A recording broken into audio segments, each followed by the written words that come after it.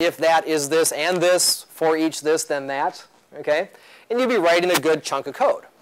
Well, LINQ is going to be doing a lot of that manual labor for us now. Does that make sense? Okay. Now let me show you a code demo or two that will kind of illustrate some of the other particulars.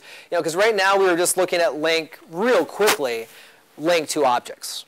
Okay? And always remember, although we all love relational databases, and that's where we spend most of our time, LINQ can be applied all over the place. Okay? And if you go to like the Microsoft research site, you know, they are looking at tons and tons of ways to incorporate LINQ into other APIs. They already have a whole bunch of things put together for LINQ to ASP.NET. So I would probably guess in the next release of .NET, we're going to find even more extensions for more things that we do today. Okay? So let me just show you a couple of demos here. And I'm going to begin. I think I'm going to actually begin by talking a bit about LINQ to XML. Right? Do we all agree that doing XML programming really blows?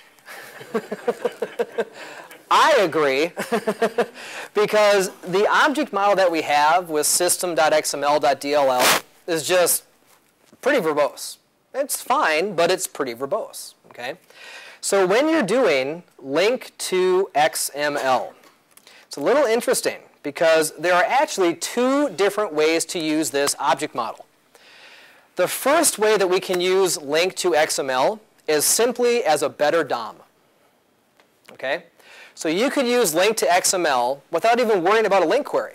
You just might want to say, I just want an easy, convenient way to show the structure of my XML document. I don't want to have 10,000 method calls to 10,000 objects. Okay? And you could use LINQ to XML just for that purpose and be done with it. Okay?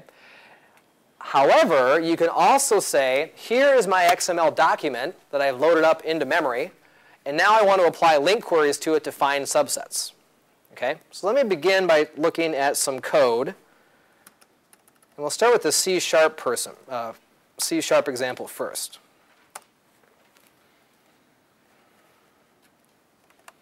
Okay. So remember now, we purposely set a reference here to system.xml.linq.dll.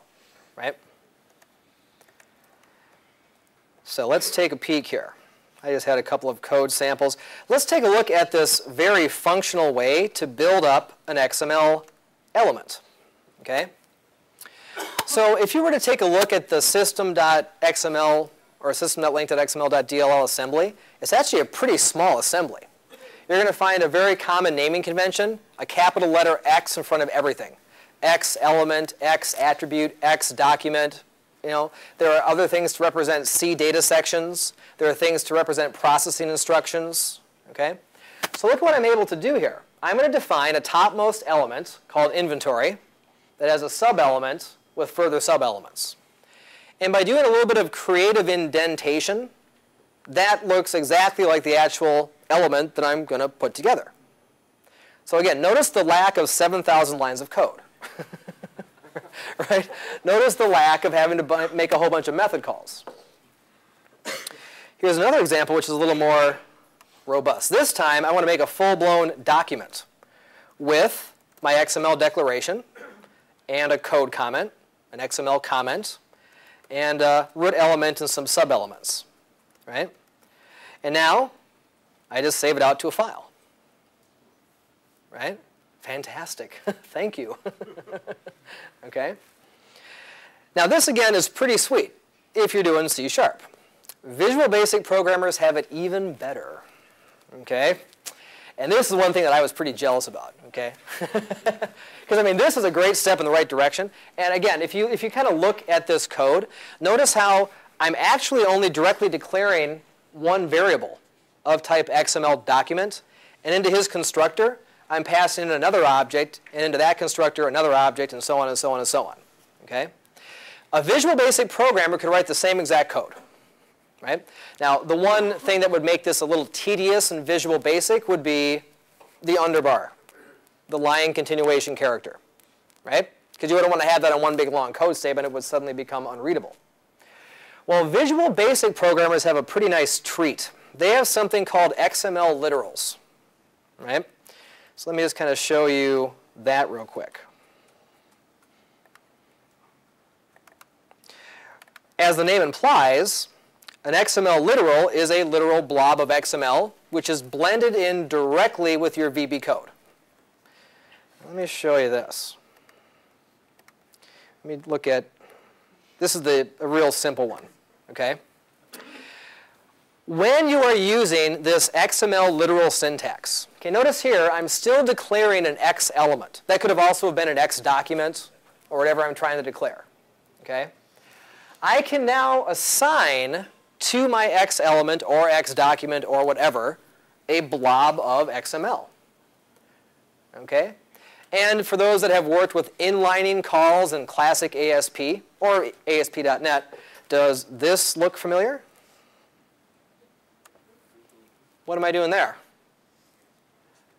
Yeah, I'm inserting an executable code statement to get back a value, right? So I'm incorporating into my declaration, so I'm getting a car called Sid. One day I will not have a car example, I promise you, but I just keep using it.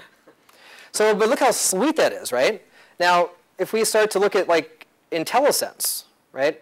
You know, I could actually apply, and I'll show you another example in a second here, all those XML literals, the IDE treats them as real objects, right? So I really did create here a sub X element and some X attributes, okay? So like, for example, if I were to say, you know, right here, I have real functionality there. Okay? Let me show you another cool example of what we can do. And if you were to compile this down, it would look just like the C# code I just showed you. Okay? It'd be the same underlying plumbing. Let me show you one other cool thing here.